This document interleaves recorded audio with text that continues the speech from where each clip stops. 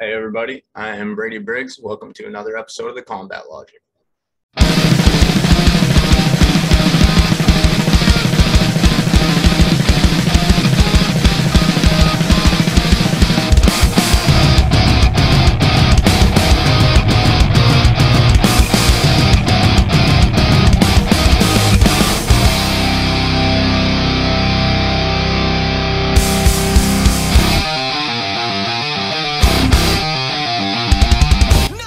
Today I want to talk about UFC 272 as well as UFC Vegas 50.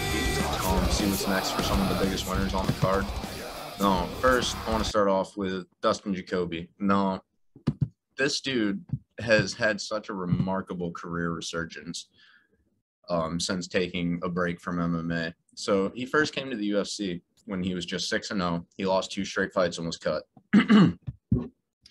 He then went 4-3 over his next 7 before taking a break to fight for glory as a professional kickboxer. He went 10-8 as a pro kickboxer, but he fought some of the very best in the entire world. Like he fought Alex Pereira, for instance, before he even had 10 pro kickboxing fights. He's got a win over Wayne Barrett. He fought Simon Marcus. He fought some of the very best in the entire sport. And it shows because his kickboxing is wicked now. And since returning to MMA, he's gone 7-0-1, which is pretty remarkable. That's 5-0-1 inside the UFC since returning. And he just beat Michel Oleksiejczuk pretty handily, almost knocked him off too.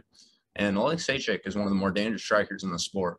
I really can't wait to see what's next for Jacoby, man. He's 33 years old and he's better than ever. Ludovic Klein and Devontae Smith had a good fight. It got closer in the third round. You know, Devontae was really putting it on him, but he got picked apart handily the first 2 rounds. He just didn't look comfortable in there at all. But it's good to see Klein come back from a 2-fight losing streak. Now Smith is on a 2-fight losing streak. I'm excited to see both of them back. Tim Elliott had a really, really good performance too in the first 2 rounds anyways. Beating Tagir Ulanbekov is a multiple-time champion outside of the UFC. Yeah, Elliott just looked better than ever, man. He's really starting to put it together at 35 years old. Again, which is weird because he's had spurts of greatness and then, I don't know, he's had motivation lapses maybe. He's lost some really close decisions. For instance, Askar Askarov, who's pretty much the #1 contender at flyweight, he had a really close fight with that he could have gone the nod in. His last loss against Matthias Nicolau, another fight he could have easily gotten the nod in. Other than that, he's 3-1 in his last 4. He could be 4-0 in his last 4. And it's really exciting to see. Umar Nurmagomedov, he is every bit as good as we thought he was. He submitted Brian Kelleher a little past the midway point of the first round. And Kelleher looked good in this fight too. But no, Nurmagomedov is just way better. And there's something to be said about Kelleher. That dude will fight anywhere, or that dude will fight anybody on any given night. There's something to be respected about that. Nikolai Neguramanu and Kennedy Njoku, that was a good fight. I think that Kennedy learned his lesson on eye pokes. He may be more careful because he lost a split decision in that fight. And the only reason he lost that decision is because he had a point taken from 4 repeated eye pokes. Hopefully he can tighten that up because he's a really, really promising talent. Jalin Turner, another very, very promising talent, knocked out Jamie Malarkey early in the second round, which was just remarkable because Jamie Malarkey fought guys like Farid Ziem, like Brad Rydell, a 58 or 59-8 pro kickboxer, didn't get finished by him. Turner does it handily. Now Turner's on a 4-fight win streak, all 4 wins by finish, 2 knockouts, 2 submissions. Really can't wait to see what's next for him because with his frame and his striking technique, he's only 26 years old too. He's going to get so much better for the next 4 or 5 years. He may wear a belt in the UFC by the time his career is said and done. Really can't wait to see what's next for him. Sergey Spivak beat the shit out of Greg Hardy, which I'm sure a lot of people were really happy to see. Hardy is now 0-3 in his last 3, getting knocked out in all 3 of them. He's since been released by the UFC, and he has since said that he's not done. So I wonder who he's going to sign with next. That should be very interesting. Kevin Holland made his welterweight debut against Alex Oliveira, who, though was on a 3-fight losing streak, is a very technical, very dangerous fighter for a lot of opponents. and he was picking Holland apart pretty handily in that first round. He actually completely outclassed Holland in that first round. And Holland came back in the second round and knocked him out early in it, 38 seconds into it. That was really cool to see. I really can't wait to see what's next for Kevin Holland because he's finally in his weight class that he belongs in. Bryce Mitchell absolutely mauled Edson Barboza and got 30-25, 30-26, and 30-27 on the 3 scorecards. There was a meme made about Khabib Nurmagomedov's fight with Edson Barboza. And mind you, Khabib is probably a lot stronger than Bryce Mitchell. Most would consider him to be a better wrestler than Bryce Mitchell. He went 4 for 13 on his takedown attempts. That means he shot on 13 takedown attempts, missed 9 of them, secured 4 of them. Bryce Mitchell went 4 for 4, 100% on his takedowns against Edson Barboza. And he even knocked him down on the feet, which none of us saw coming. Bryce Mitchell is one of those guys, man. Like, he might be the best featherweight in the world. We don't I know there's still Alexander Volkanovski, there's still Max Holloway, but dude, Bryce Mitchell is for real. He's now 15-0. He hasn't even had a close fight in the UFC since his debut against Tyler Diamond. He's just mauled everybody. And then, of course, we have Bryce's political views, which I have made a compilation of with my own piece at the end of it. I would really appreciate it if y'all check that out because everyone, and I do mean everyone in this entire fucking country, needs to hear it. Rafael dos Anjos beat Renato Moicano up for 4 rounds and then lost the 5th to our surprise because that fight shouldn't have even gone past round 3 or 4. It should have been stopped. Renato was getting smashed. He took that fight on 4 or 5 days notice, went 5 rounds with a former champion. Now, Dos Anjos, there's something to be said about this because he's turning 38 years old later this year in October, and he hadn't had a fight or win in a year and a half going into this fight. So when you haven't fought in that long and you're nearing 38 years old, I wondered what kind of a performance he was going to have. And dude, it was dominant, man. He is still as good as he's ever been, or so that performance showed. And that was really cool to see. The same could be said for Jorge Masvidal, also turning 38 years old later this year. And Colby Covington absolutely just fucking mauled him the whole time. Now, he did get caught in the 4th round, but Masvidal wasn't able to really capitalize on it. And Colby is just as dominant as ever. And I was so happy to see it because I love Colby. Dos Anjos and Masvidal would be a good fight, come to think of it. They have similar records.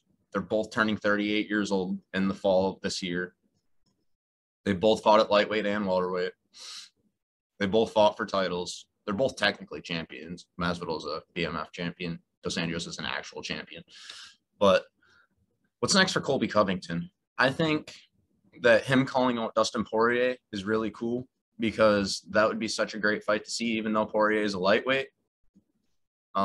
Colby's a pretty tiny welterweight, and he's finally came out and admitted that. Now, I always said it. And going into his second fight with Usman, I was like, wow, Colby has actually gotten a little bit bigger, but he's still not a big welterweight. He could make 155, but he chooses not to. And Dustin Poirier is a really, really thick lightweight that hits hard as fuck. Now, that being said, I think Colby would just maul him, but it would be a good win for him. A lot of people wanted to see Poirier and Nate Diaz, but think about it. They could give Nate Diaz Tony Ferguson. They could give him Vicente Luque, and then they could make Jorge Masvidal versus Conor McGregor. How about that? There you go. 3 matchups made for you guys. Who knows if they'll happen, but all right. UFC Vegas 50. Now, Guido Canetti, actually, no. Asma Murzakanov beat Tufan Njoku. And I was so upset about this because I love Tufan Njoku. He's such a great kickboxer. He's 12-1 in professional Muay Thai. And he's done really well in the UFC so far. He won his debut against Jamie Pickett when he was only 4-0. All of his wins prior to that were knockouts. He went to the distance the first time. Then he lost to Jung Young Park, who's done pretty well for himself lately. He then beat Mike Rodriguez before, man, he was winning this fight. He was picking Murzakanov apart, man. And the first round was close, but the second round, he was just walking away with it. Man, he looks so great. And then early in the third round, he gets caught with a flying knee. and starched with it. And, man, that sucks because Mirzakhanov was 10-0 coming into the fight. I think 7 or 8 of his wins were knockouts. He's a knockout artist, too. It was a fight between two great strikers. I really was upset to see it go the way it did. I got such high hopes for Tafon, and he's so fun to watch fight. Guido Canetti finished off Chris Motino very early, and I think that was a surprise to a lot of people. It wasn't quite as much of a surprise to me. No, I thought it was stopped just a little bit early, but I can see why it was stopped then. His eyes were gone. If it wasn't stopped, I think he probably just would have made another shot and, ended up going down, and then it would have gotten stopped. So I'm not going to complain about it. He was hurt really fucking badly. And Guido Canetti, dude, he doesn't have a good record, and he gets finished in just about all of his losses. But, dude, he's a good fighter, man. I've said this for a while. He's a really good fighter, especially for 41, 42 years old. It's pretty remarkable. And as a bantamweight at that age, like, name another bantamweight that's had success at that age. Joe Warren, that's probably about it. But, yeah, Motino, he took a lot of damage against Sean O'Malley, guys, and that was like half a year ago, less than half a year ago. Yeah, you can't take damage like that and accept fights too soon after. Cody Brundage submitted Dalcha Lungiambula pretty early. 3 minutes, 41 seconds into the first round. That was pretty impressive. Miranda Maverick is back on the winning track with a submission victory over Sabina Mazo, which was great. I love Miranda Maverick. She is fucking awesome in like every way, shape, and form. Damon Jackson, again, back on the winning track. He's now on a 2-fight win streak with a second-round submission over Kamala Kirk. That was really good to see. Kirk beat Makwan Amirkhani. I was really upset about that because I love Makwan. It was super cool to see someone like Damon Jackson submit him. No, I'd like to see Damon Jackson fight Makwan Amirkhani, honestly, because they're almost the same fighter. On the feet, they're different. Jackson is more of like a weird karate kind of fighter. I don't know. It's kind of hard to explain. You'd have to watch him fight. And Amirkhani is more of a boxer on the feet, but they're both really good wrestlers, and they both have wicked submissions. I would love to see that fight. And neither of them are ranked, so it would make a lot of sense.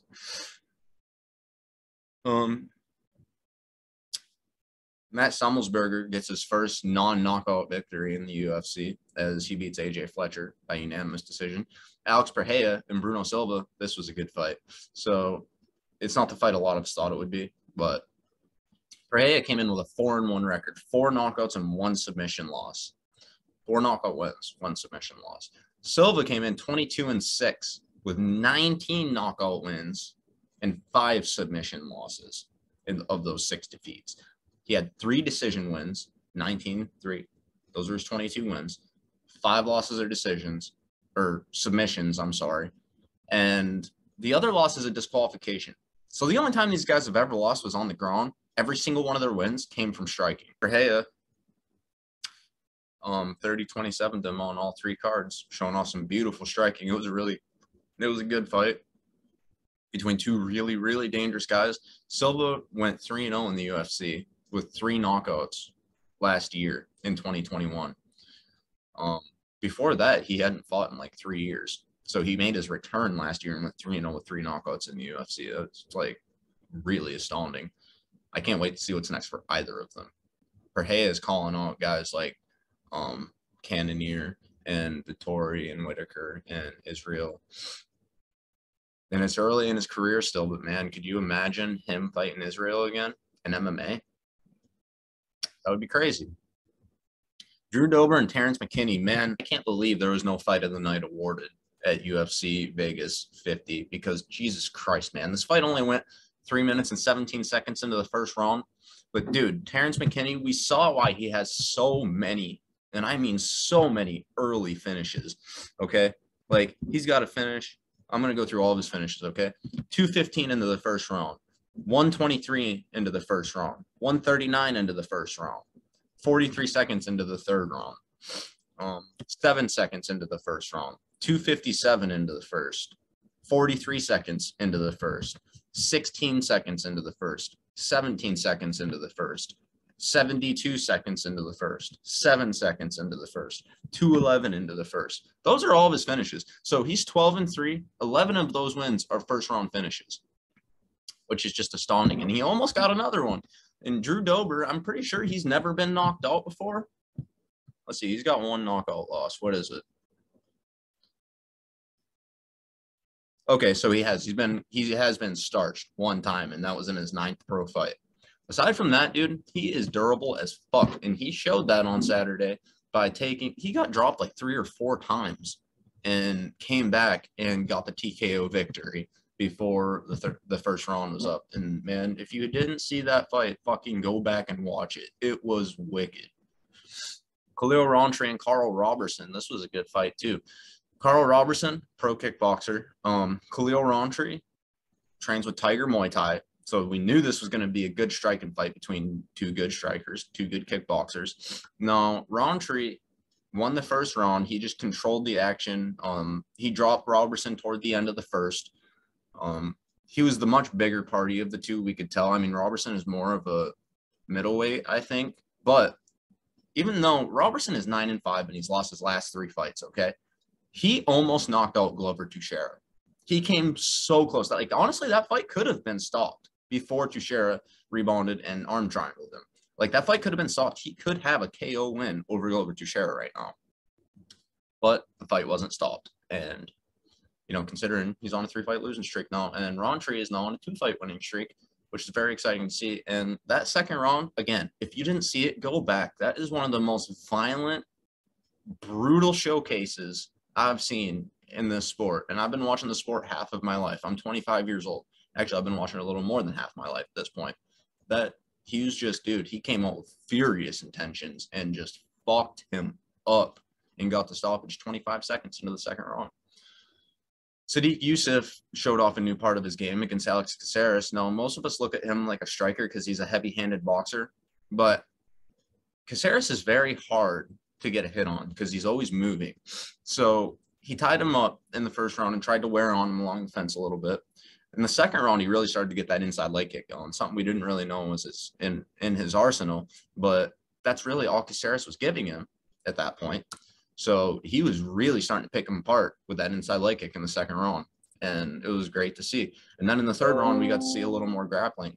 And most of us forget, Sadiq Youssef trains with Lloyd Irvin. He trains with a lot of stud black belts in Brazilian Jiu-Jitsu. Like, he's a good grappler. He actually considers himself a grappler over a striker. And he got back on the winning track after being defeated by Arnold Allen last year, beats Alex Caceres, who came into the fight on a 5-fight win streak and has been defeating a lot of up-and-comers lately, such as Sadiq, but not this time. It's a good win for Sadiq. Can't wait to see what's next for him. Song Yadong and Marlon Moraes. Man, this fight was crazy. No, I think a lot of us expected it to go this way, but Moraes is still just as good of a fighter as he ever was. He just doesn't have a chin anymore, and I don't think his mentality is quite the same. Like, he still has all those skills. He's still one of the most dangerous bantamweights in the world. But when he gets hit now, it's different. And I want to go over his record a little bit because, dude, going into his fight with Henry Cejudo, most of us picked him to win. And after that first round, I can't imagine what the live odds were. Like, that was one of the most dominant first rounds ever. Like, Cejudo's legs were fucked. They were fucked. Like, both of them, especially his lead leg. And then he switched stance, got that leg chewed up. Like, there's no way Henry Cejudo was about to beat him. And then, dude, Cejudo just comes on, like, toward the middle end of the second round after losing a round and a half, and then gets a stoppage late in the third round. Marlon has not been the same fighter since then. He literally got beat the fuck down in that fight. Since then, he beat Jose Aldo by a split decision in a fight most of us think Aldo won. Neither of them did a lot, though. I mean, you really can't complain about it. I thought Aldo won, but it's like neither of them did much. So, and then since then, he's gotten knocked out 4 times in a row by Corey Sandhagen, Rob Font, Merab Dvalishvili, and Song Yadong. Now, something you might notice, all 4 of those fighters are very good fighters, and 3 of them are knockout artists. But Dvalishvili, that was his first finish inside the octagon, and he did it just the way Henry Cejudo did. Moraes is now 23-10-1, and he took his gloves off after the fight in the cage, so this may be the end for him. He had such a wicked run. 6-time World Series of Fighting Bantamweight champion. Thank you so much, Marlon, for your career. Seriously, it was so fun to watch. And Song Yadong is still only 24 years old. Can you guess when he's turning 25? In December. Like, he's still so young, and he's so good. He's now 19-5-1. He's now on a 3-fight win streak. You know, he started off his UFC career 4-0 with 3 finishes. And then he had a draw with Cody Stamann, a fight we all know he lost. He beat Marlon Vera by unanimous decision, a fight we all know he lost.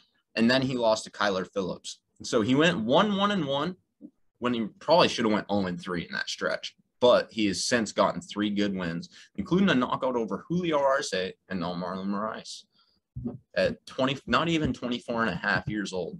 Like, I can't wait to see what's next for him, man. He's so talented. He's so quick. He hits so damn hard. He kicks hard. Like, he's a problem. Then Thiago Santos and Magomed Ankalaev. No, I think this fight went the way a lot of us thought it would. I, for one, think Magomed Ankalaev is the best light heavyweight in the world. I really do. I think he's the best light heavyweight in the world right now. The only person that I could see beating him is maybe Yuri Prochazka because of how crazy he is. But then again, I could see Yuri losing to some guys that are in the lower half of the top 15 just because of the way he fights. Like, he fucking puts his chin out there. He's got a good chin, but he puts it out there and he puts himself in harm's way, and it usually works out for him. But nonetheless, I believe Ankalaev to be the best light heavyweight in the world because he's now 17-1. His only loss is to Paul Craig in a fight he was absolutely dominating. He got submitted at 4:59 of round 3. Okay, there was 1 second left in that fight, and he tapped. Had he not tapped, he would have won the fight because he would have still been conscious. It was literally half a second later the buzzer sounded after he tapped. And he won more than 14 minutes and 50 seconds of that fight. He absolutely mauled Paul Craig. And that's not a bad lone defeat to have. Craig is like 4-0-1 in his last 5. He's doing really well. Only guy to beat Jamal Hill. And also the only guy to beat Magomed Ankalaev. So yeah, Ankalaev is just, he's so technical. His shot selection is so beautiful. He can wrestle as good as anybody in the division. I don't see anyone outstriking him. He did get hurt in this fight, but Thiago Santos hurts everybody that he touches. And he has done that at middleweight and light heavyweight. So I really can't wait to see what's next for Ankalaev. This isn't the type of fight that's really going to push him up the rankings because he didn't, take many chances. But, dude, after getting caught in that second round like that, would you? Probably not. He still won all 3 of the following rounds.